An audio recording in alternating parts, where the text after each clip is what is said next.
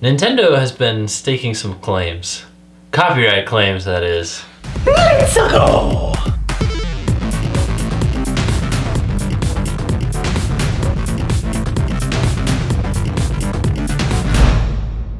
Let's go, Simeon. Let's go.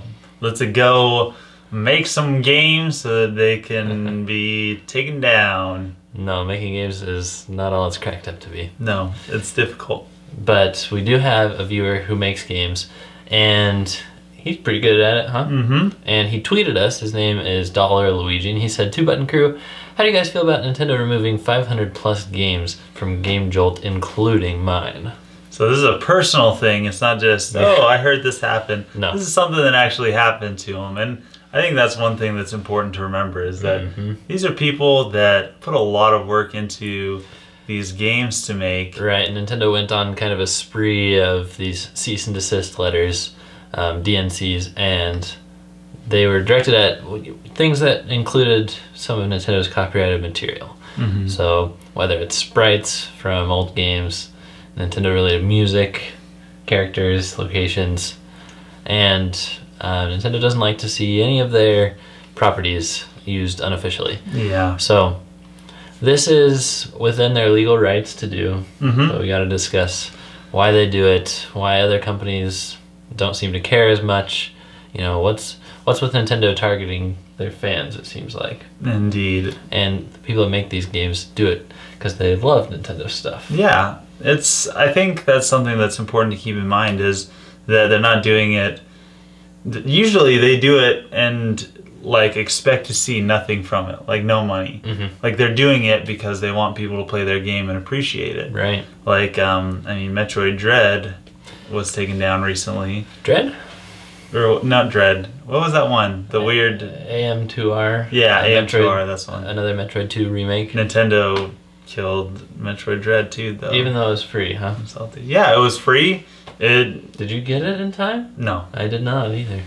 I didn't know about it until it was too late, so... I'm sure we could work something out. There's ways of getting that stuff, yeah. But they work really hard to make these games, and they just want people to play it and appreciate it. Yeah. And then stuff like what happened on Game Jolt is Nintendo says, you know, nope, we're putting a stop to it, and then 500 plus games get taken down. Yeah. Now, taken down doesn't mean like deleted. Okay. It means the public does not have access to them. Okay. So it's still somewhere on the website and the creator is still able to access the files. Oh, great. But it's not publishable. No. Publishable. Well, I've tried to think of both sides of the coin. Obviously, Nintendo isn't just trying to be a big bully. Here's why they should be uptight about their IP. Their intellectual property is Nintendo's holy grail. In fact, it's like the holiest of all grails, really. Yeah. Nintendo's characters are their cash cows, and even much more so than their hardware. You know, they can survive off of their characters. And the Nintendo experience and polish is really central to their brand. You can always count on buying a Nintendo game or just seeing, you know, Mario on the cover of a game, and it's going to play well. It's going to have good menus. It better be good. It's not going to have typos in it, stuff like that.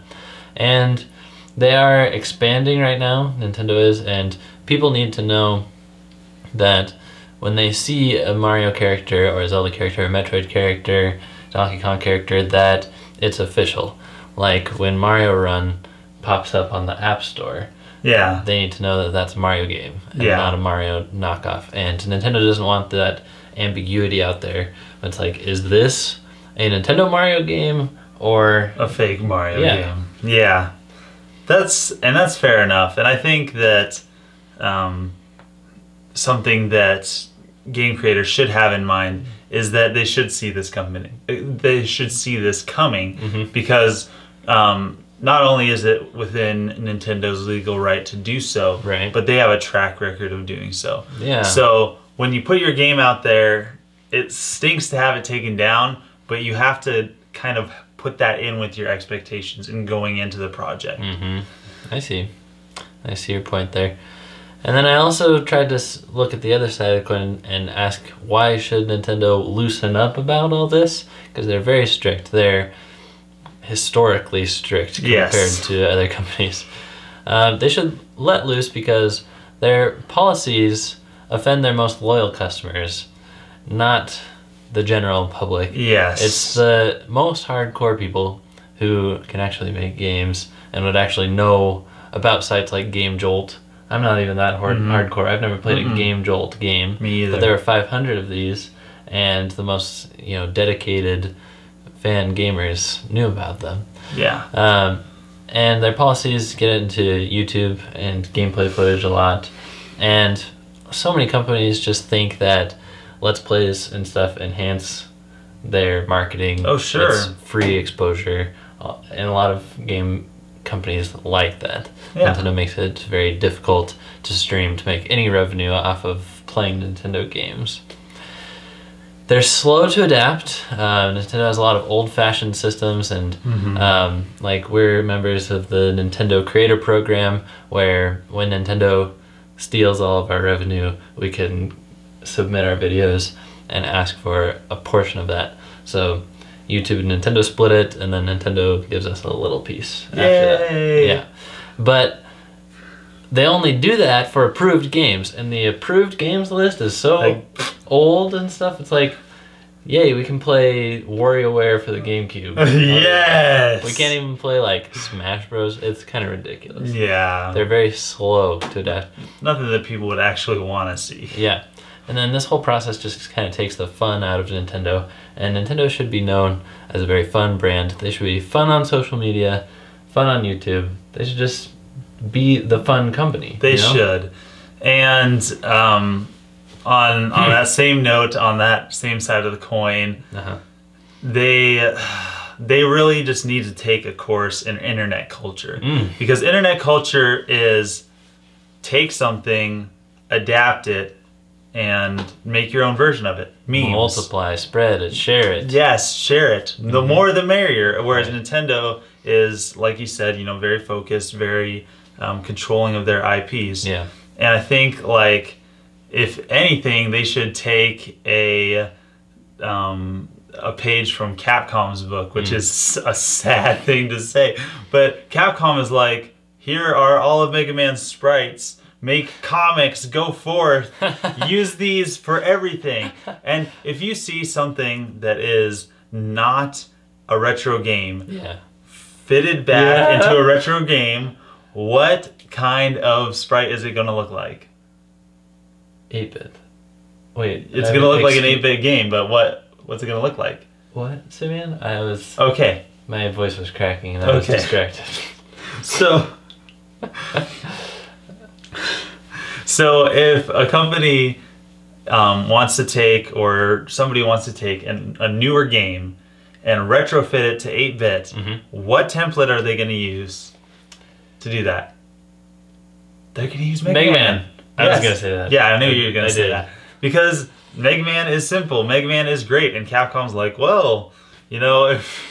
we don't care about Mega Man anyway. People can use them and we get more money. Yeah, so, I don't know. Just other companies just have that idea of, like you said, more exposure. Let's get the word out there. If some Joe Schmo YouTuber has 5 followers and he wants to stream our thing, that's great. If Billy Bob Joe has a bazillion followers and he wants to stream our game, that's even better, because that means more people are going to see it, more people are going to want to buy it, even if it's bad. Yeah. Like, people, the thing to do nowadays is like a cheesy game or bad game. Yeah. And they're like, do not play this game. And everyone's like, oh, it looks so difficult and I want to try it. That's you. Yeah, that's me. That's your voice for you, Simeon. Have we said all there is to say? I think there's so much more to say. So much more to say on this topic. So much s'mores to eat. It's, like we said, it's like a two-sided coin. They have the right to do it, and we understand why they do it, but they should not do it. I mean, they can, but it's like saying, I remember the last thing I wanted to say. they actually just posted a whole job for this. He's gonna be, whoever gets this will be the IP hunter for Nintendo. Are you joking? Just scouring the internet 8 to 9 hours a day, sending out these letters, because obviously they're not doing enough of it yet. They just, there's a job posting, and it's so funny, it got shared around, and they're like, Nintendo fans, this might be the perfect position for you. Someone should get in that job and then sabotage it. Yeah, and then like, just oh do yeah, really bad. We're shutting down everything. Don't worry about it. Just like what you do is you make a fake website and copy all of the fake games onto it, and then shut the website down, and you've done your job. No, it's a joke. It's wow. It's like saying you can poop in your hand if you want to. You can do that. Sure. Is it good? What's the saying? A poop in the hand is worth a pee in the foot. I don't know. What's the real saying? A bird in the hand is worth 2 in the bush. Okay. I can't understand that saying. Thanks for being with us today, and thanks for being a part of the crew. Don't forget to share this video with your other Nintendo friends and fans and everybody that you know. We're not against sharing. Yeah, sharing is good. See you guys next time. Signing out.